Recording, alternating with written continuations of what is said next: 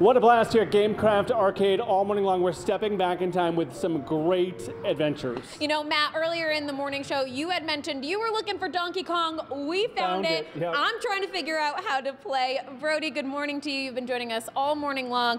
Give me the lowdown on what I should be doing here. Yeah, so short version is try to avoid the barrel. Of course, it's gonna be rolling right at you, and it's a hard game, harder than probably most of us I think we even remember it being.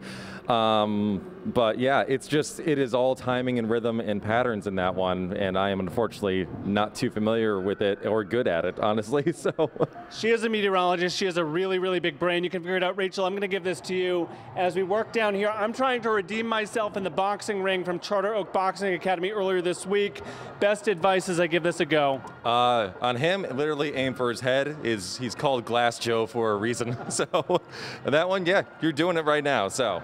All right. You might have been knocked out already. Oh no, right flow, left flow, I'm down again. Started and ended the week with a knockout, I'm going down. This place, open 7 days a week, a quarter gets you in on the action, great bar for people 21 plus, family day on Sunday. Family days on Sunday as well, but you have to be accompanied by an adult 18 and under, or 21 and under rather. All right, wrapping up the bucket list for a great week. I'm Keith McGilvery. I'm Rachel Piscitelli, Fox 61, Connecticut's news station. Okay, I gotta get back right, out I'm gonna go over here and try to figure this out. Now, how is this your favorite?